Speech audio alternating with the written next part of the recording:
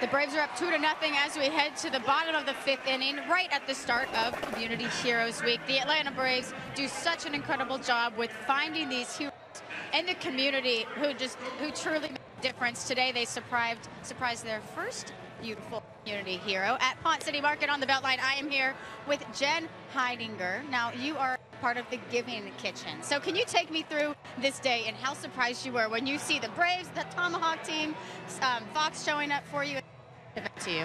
I'm completely honored to be here, really. It was, I was shocked beyond belief, shaking like a leaf. I cried. I was super surprised, and I'm a very hard person to surprise. I'm a huge planner, so to get me in that moment just felt amazing. I'm honored to be here. A lot going on today. You had them surprise you earlier. You were honored on the field. You got to bring some friends to the Braves game. Take me through what happened today.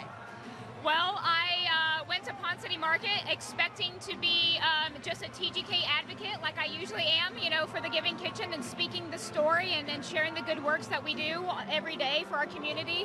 And we were there at Helpful Hot Dog, and that's exactly what I thought I was going to be doing, was passing out some hot dogs. And then all of a sudden, a marching band came up, and Freddie Freeman and his crew, and Fox, and hundreds of people were there with cameras on me, and again, shaking like a leaf. And I was just, I was so surprised, and I just, again, to be a voice for the bigger part of our community, sharing what the Giving Kitchen is doing to help industry workers is really just is why I'm here, to pay it forward.